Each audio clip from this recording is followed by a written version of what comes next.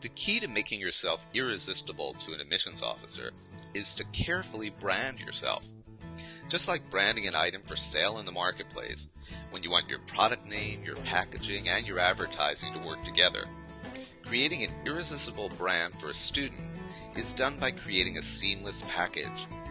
A student's choice of courses, choice of activities, application essays, and recommendations should all point in the same direction.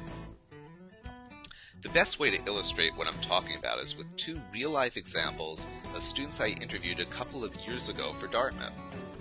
The first student had perfect SATs, was number 2 salutatorian in his class, and he had a long list of pretty remarkable accomplishments. He had academically tutored a number of students who went from getting C's to A's in math. He played piano in a professional jazz quartet, and he ran varsity track. He had organized the cleanup of 20 miles of local highway. He was an exceptional artist. And Dartmouth rejected this student. The second student had unremarkable SATs, just marginally over the academic index threshold.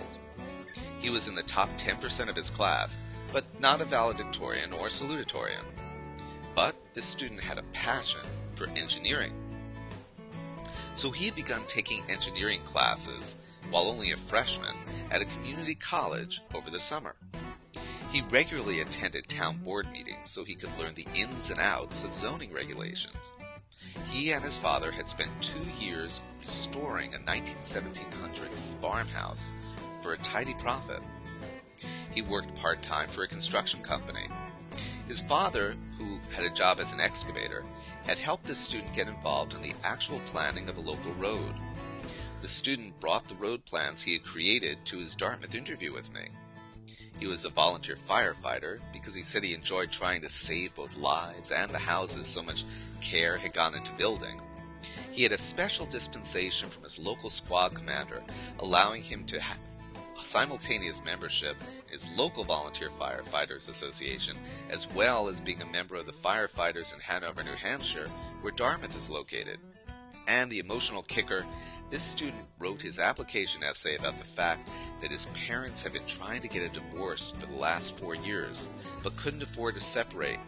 And rather than let his difficult home situation bring him down, the student had filled his life with positive activities that kept him out of the house most of the time. Well, this student was accepted to Dartmouth.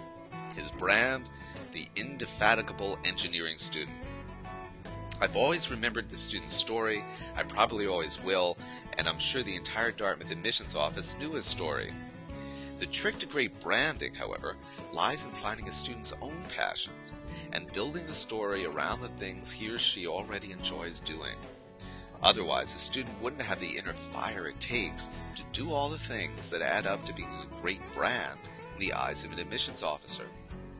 When I work with a student personally, I work with that student to create a careful action plan full of activities that stem from the student's passion, to form a cohesive story that uses the time of a student in the most economical way possible to create the most memorable brand possible. Clearly, and this college admissions officers will tell you, it's not about how many activities you add up to your high school resume. In fact, too many activities can indicate a lack of direction. And that may be the reason why the first student I cited in my example was not accepted to Dartmouth, even with his perfect SATs. Admissions officers are looking for focus, they're looking for passion, and the trick is having a student pursue a series of activities and courses that are both stimulating and satisfying for the student, as well as impressive to an admissions officer.